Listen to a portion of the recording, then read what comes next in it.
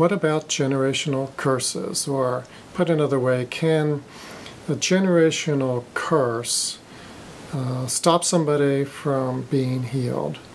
Okay, now the short answer to that is don't go there.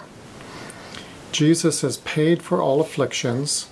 He became a curse for us, Galatians 3:13, and we are not supposed to look back into the past, Philippians 3:13. It doesn't matter how a person became afflicted.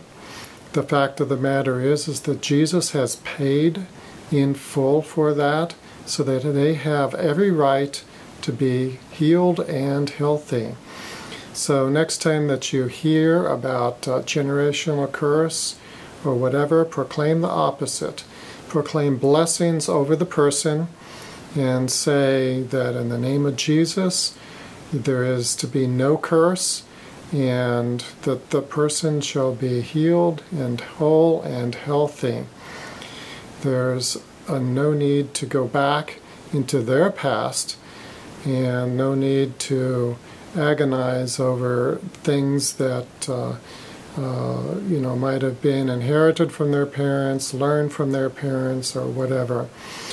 There are some Old Testament scriptures that are being taken out of context, and in fact in Ezekiel it even goes into why do you say this proverb anymore? You're not going to say that anymore.